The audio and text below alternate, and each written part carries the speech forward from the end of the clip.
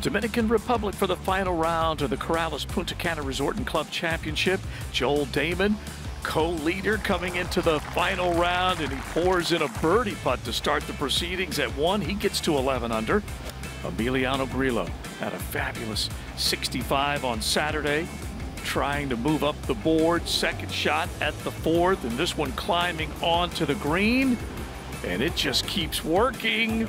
The Argentine almost getting it to go in, just a foot from the flag, and he would tap in for eagle to get to 11 under. Back to Dahmen, looking for birdie at 3.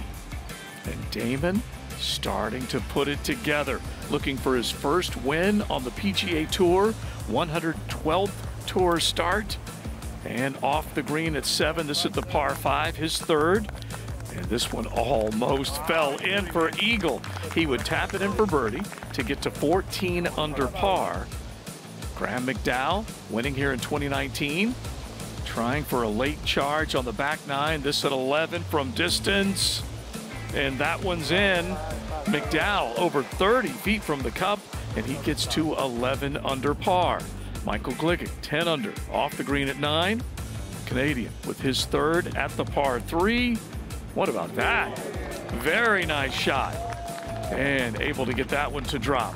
And so Gligic making things happen.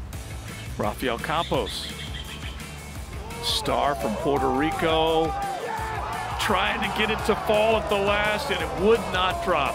That would have meant a tie for the lead. Joel Dahmen at the top of the board. Campos coming up just short, and that in his 112th Tour start, Joel Dahmen finally finds the winner's circle, and he does it at Punta Cana, and an exciting celebration ahead.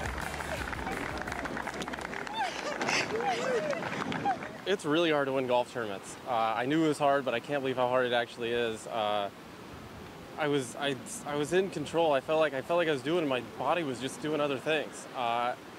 Thankfully, I had a couple good up and downs there on 16 and 17, and I don't know how I tapped in that 2 or 3 footer there, but thankfully it went in.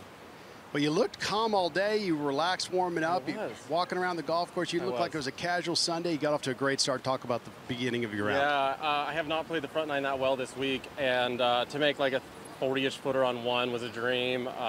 Just missed on 2, and then to birdie 3 and 4, and just missed again on 5. I was like, whoa, felt total control.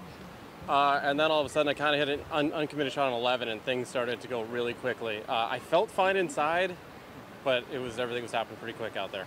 Quite a celebration, obviously, right here greenside. But I saw one of your fellow competitors out there in the back 9 following you around, and as well as some other guys. And you and Rafa seem to have a great going back and forth, great camaraderie out there. Talk a little bit about that. Rafa was awesome. I was really happy when he made that putt on 18 yesterday to get in the final pairing. We've been friends for a while. You know, this is kind of his second home here, so I knew he was going to have some good crowds rooting for him. But it was fun. He's a great guy. He's a hell of a player. And I don't know how I'm here. It's crazy. Well, there's a lot of perks that goes with being a champion. Have you even let that set in yet? Have you thought about it? Of course, no, you know about it, all the great things. You know, you think about it when you lay it, you know, in bed at night. You think about it maybe in the morning. But out there, I was really shockingly, I was in control, or so I thought. Hadn't let it sit, and it's been a rough start to the calendar year. Golf was really hard for me these last 7-8 weeks, and to turn it around, 7 of 8 missed cuts to this is pretty incredible. I owe a lot to a lot of people. My dad, obviously, he's the best. Rob Rochelle back home, my coach, he's been awesome.